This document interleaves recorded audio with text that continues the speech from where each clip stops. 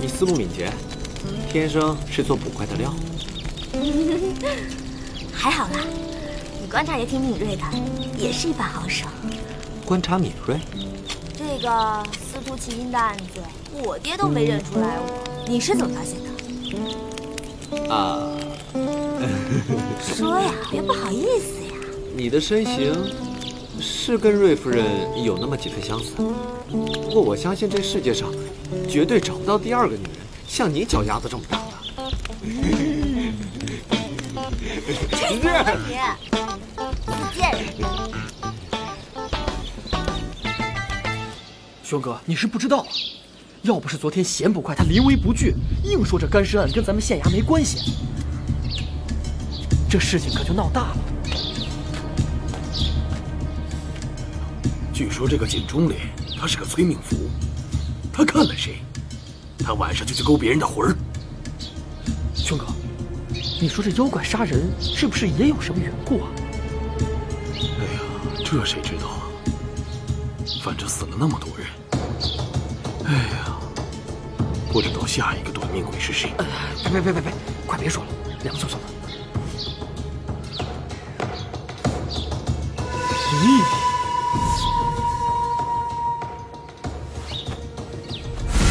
线索就是井、中、脸。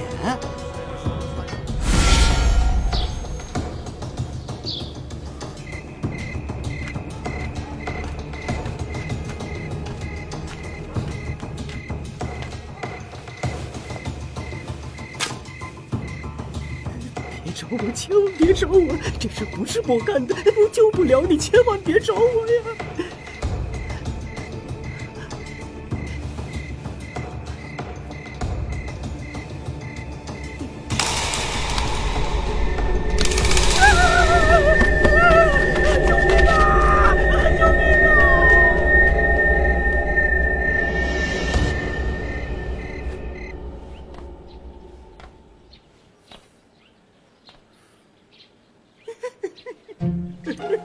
巫师爷，你是不是也见过井中脸啊？是啊，大人，你一定要救救我呀！这分明是回来找我报仇来了。我什么大人呢？我自己都快成阶下囚了，对不对？对不对？对不对？对不对？他肯定不会放过我的。那他说了什么？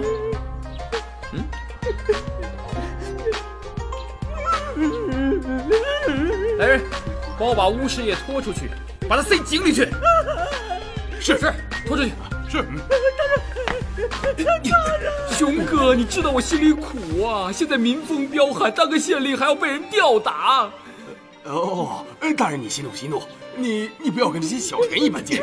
息不了怒啊！我要是妖怪，我扒了他的皮，抽了他的筋，切了他的脑袋喂小鸡也就算了，我苦啊！是啊。你怎么？饶命啊，大人！不哭，慢慢说。20年前，这里发生了一桩血案。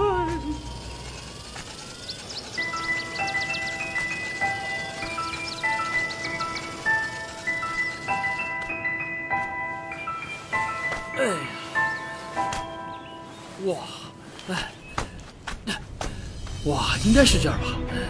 喂，你在吗？你在吗？哎，难道是巫师爷搞错了，还是我看错了？哎，不管了，那抓稳了啊！我是县令，我要勇敢，不害怕。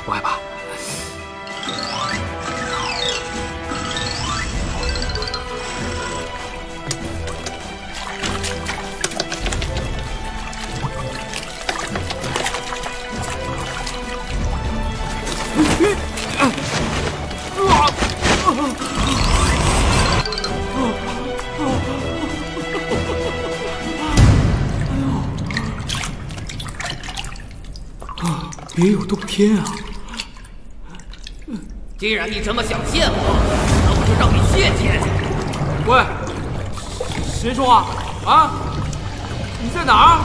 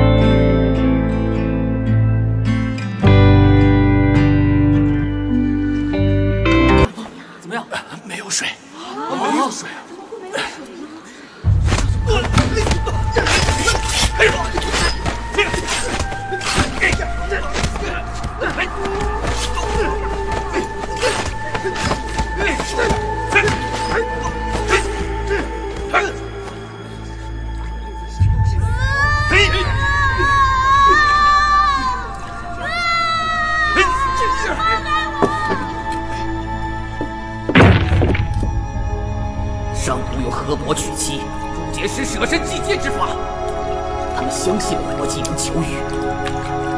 城里的人舍不得自己的亲人，于是这位万香公子自知何事。可悲的是，天竟然相信了他们。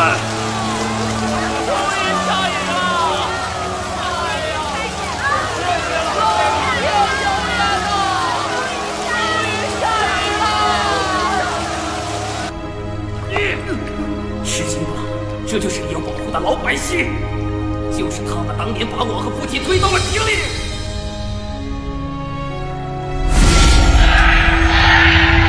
曹景师死前在井里挖了一个方寸之地，留给6岁的儿子。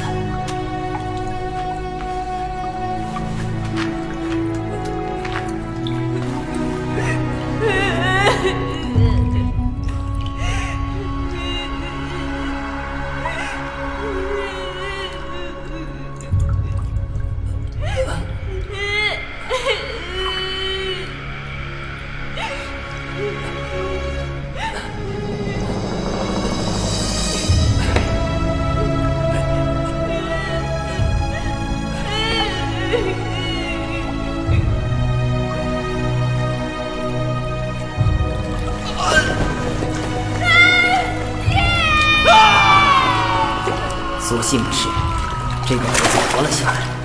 这20多年来，他在阴暗潮湿的井底，鱼虾龟鳖为伍，早就不知道自己是人了。他以为自己是一条鱼，直到有一天，过来，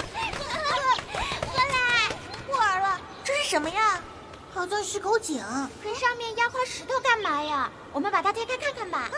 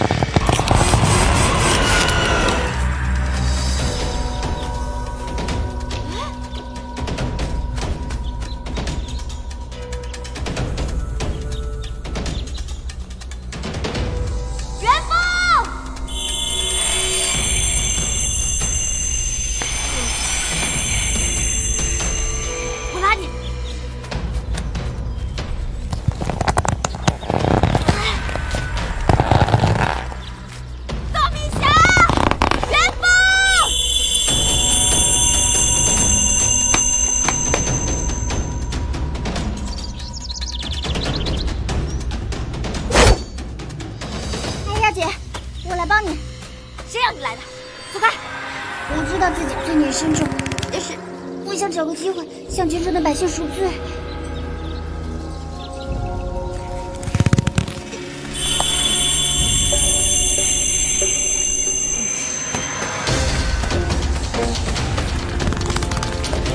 快点儿啊！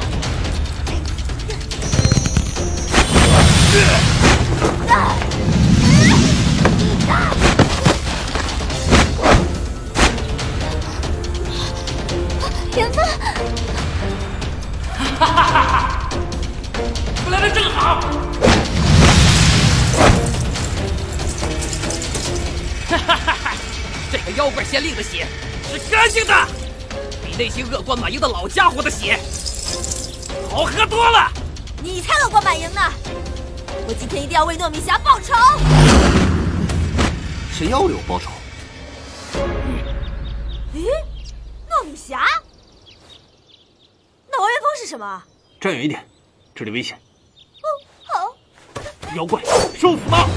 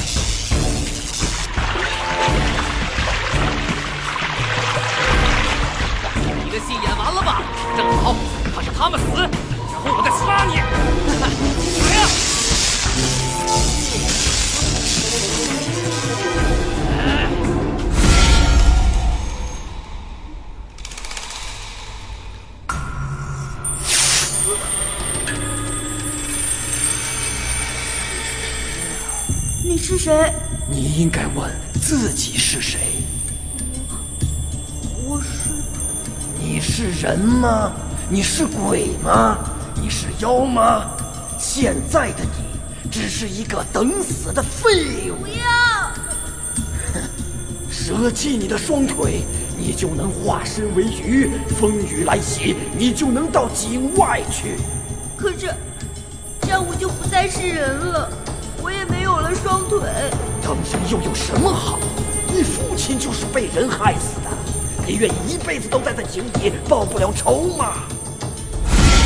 鬼神，撑不起我，不肯舍弃，如何得到？哈哈哈哈哈哈！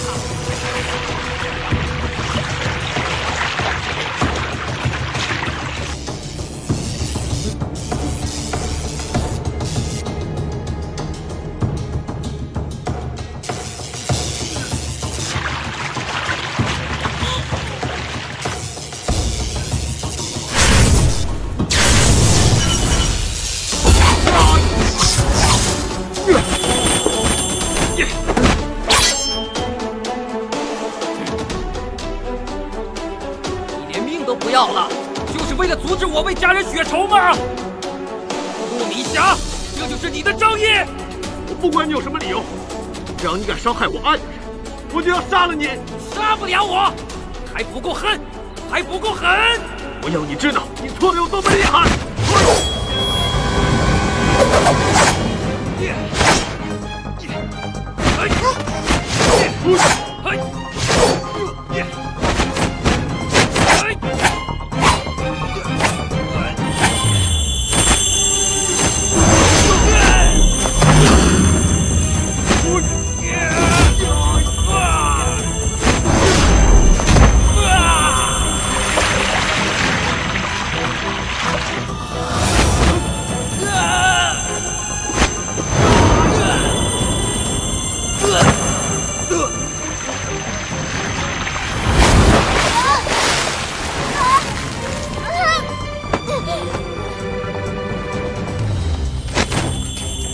杀了我，为他们报仇啊！我成全你，简大哥，我没事。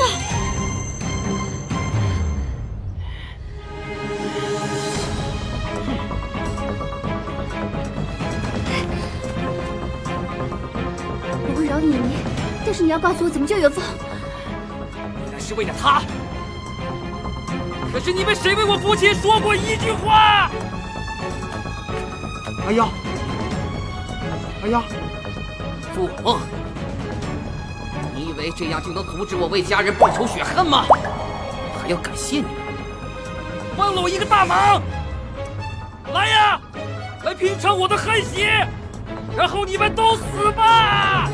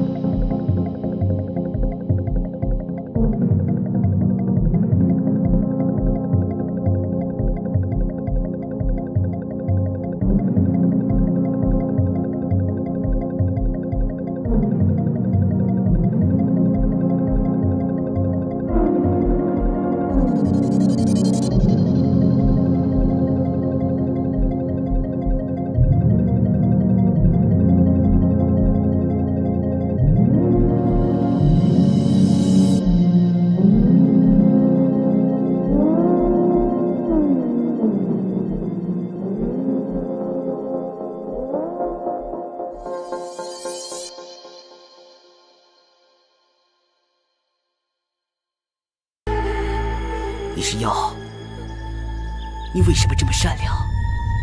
你和我一点也不一样。求求你了，你快点好吗？我可以告诉你，过来。若想得到，必先舍弃。你不用把我父亲的骸骨挤出来了。为什么呀？你不是不希望他在水里吗？这人不都要入土为安吗？自我长出鱼尾，我已经回不去了。你把我扔入井中，流水自然能让我跟父亲团聚。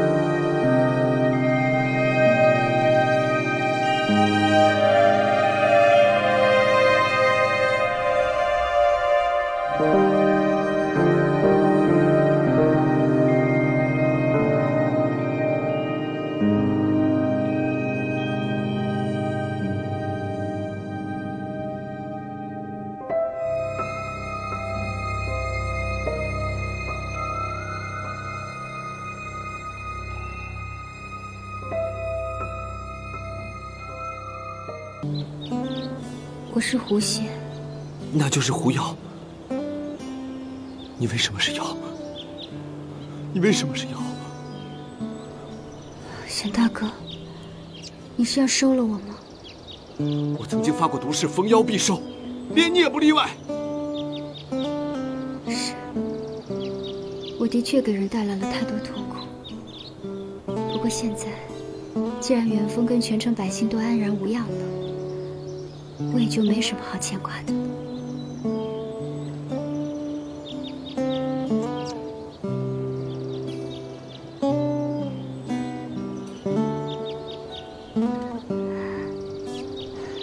动手吧。喂，谢风华，城里那么乱，你还不跟我去看看？喂，我说的你听到没有？你想不想弄不快了？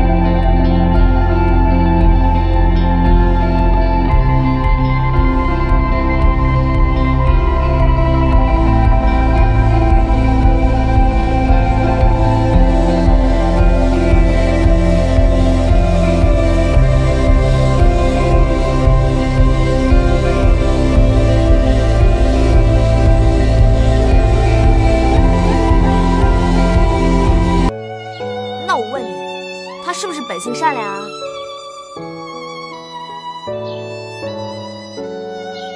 对啊，既然本性善良，是人是妖又有什么区别呢？我生来就是爱丫，脚就是比别人大，他天生就是狐狸，娘胎里就带出来一身骚，这都是命嘛。反正只要不害人，是人是妖又有什么关系呢？你干嘛那么斤斤计较呢？你说的这是什么话？我本来对他，别人是妖也就算了，他怎么能是妖呢？你对他怎么了？我告诉你啊，小崔喜欢王元丰，长眼睛的人都看得出来，他是不是妖你都没有机会了。我看你啊，还是另选佳人吧。哎呀，我怎么感觉你变了好多？你不是也喜欢王元丰吗？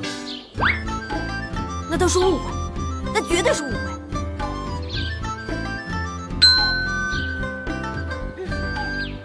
本姑娘现在心中另有所属了。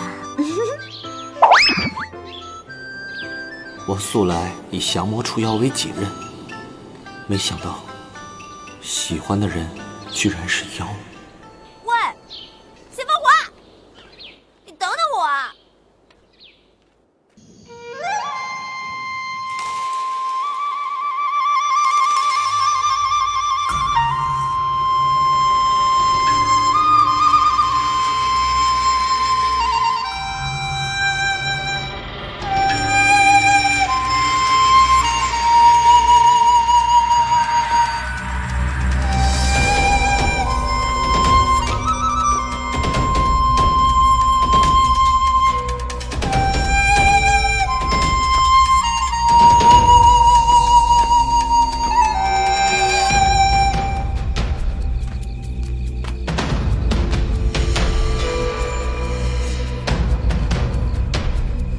简大哥，你来啦！小翠，我可是等你好久了呢。简大哥，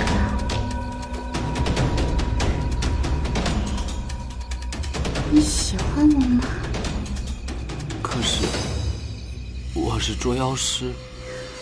捉妖师这个职业多无趣啊！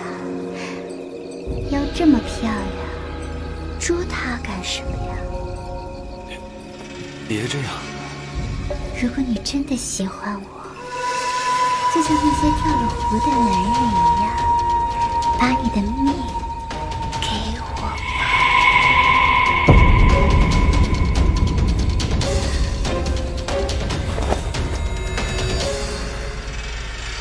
这都是命嘛，反正只要不害人，是人是妖又有什么关系？你干嘛那么斤斤计较？哼，给我花钱，我们一起变坏。好，走。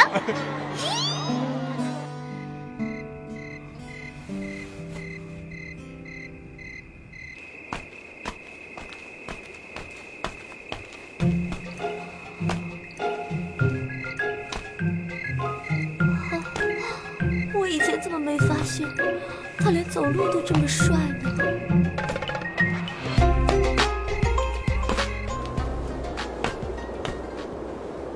小翠，小翠，小翠，小翠，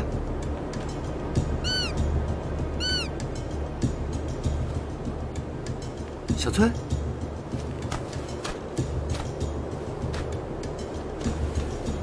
小翠，是我。你怎么变成这个样子了？是谁伤了你？你要是没地方去，就先在我的炼妖壶里休息会儿吧。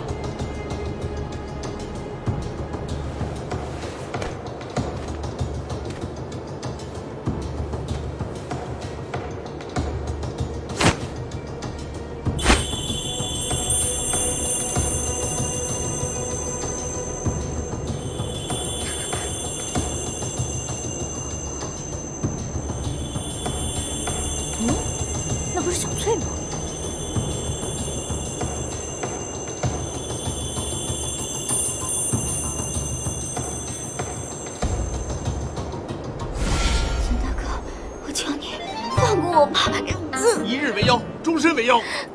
小翠，去死吧！饶了我吧，沈大哥！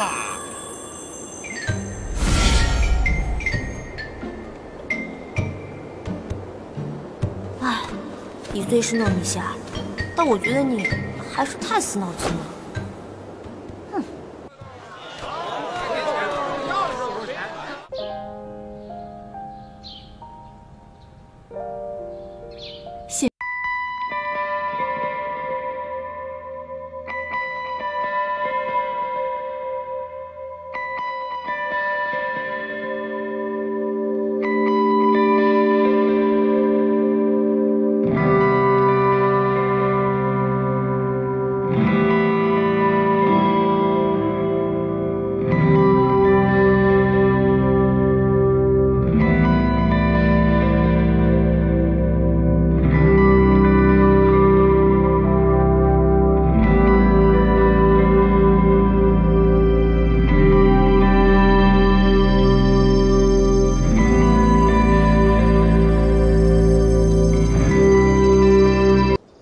让我来吧。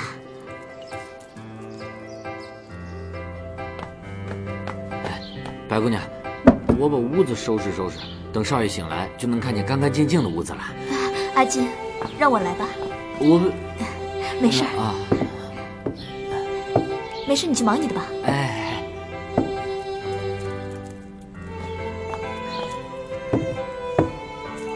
阿金啊，哎，去把少爷那些木甲打扫打扫，擦擦灰。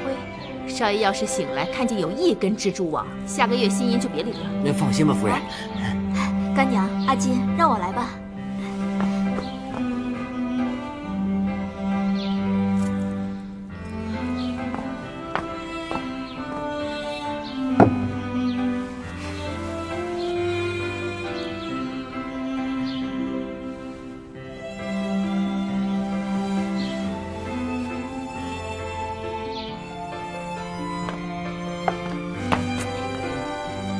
别在这站着了，赶紧去少爷那儿看看，别让少爷房里没人。放心吧，夫人，白姑娘这2天一直在房里守着呢。我说替她，她还不肯。这孩子刚来的时候吧，总觉得他有心眼儿。元丰这孩子太实在，怕他是被人坑了都不知道。不过现在看来，他对元丰还真是一片痴心呢。我也是这么觉得。那个，你就看这几天吧，白姑娘一直在房间里守着，喂水换衫，就连打扫木匠房的活她都给包了。还说如果少爷不醒过来，她就不出来。啊。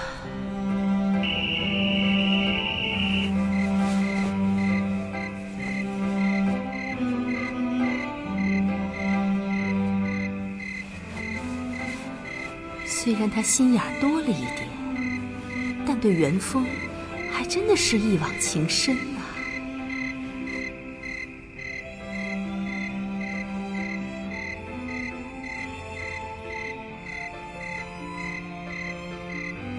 不要过来！不要过来！元丰，你怎么了？你不要过来！你怎么了？那天到底发生了什么，把你变成了这个样子？